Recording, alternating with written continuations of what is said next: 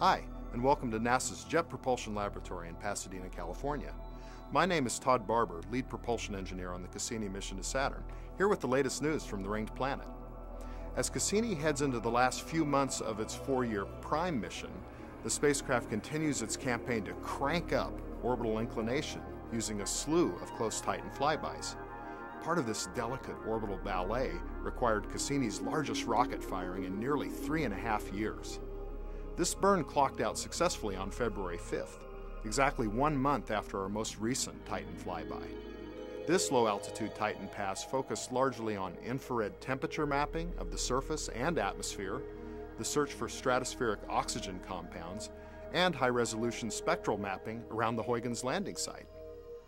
The ultraviolet camera studied Titan's atmosphere, while the visible light camera literally worked day and night with dayside mapping and nighttime searches for Titan aurora and lightning.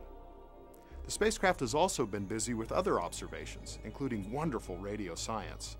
All 3 radio frequency bands were used to probe the gamut of Saturn's ring features.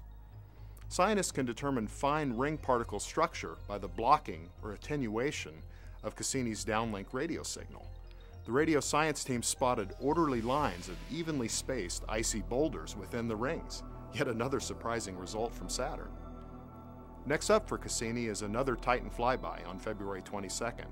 The team is eagerly anticipating it, since it will include radar imagery of the Huygens landing site. Our ultraviolet camera will also investigate Titan's atmosphere during an outbound stellar occultation. With your latest news from Cassini and Saturn, I'm Todd Barber with NASA's Jet Propulsion Laboratory.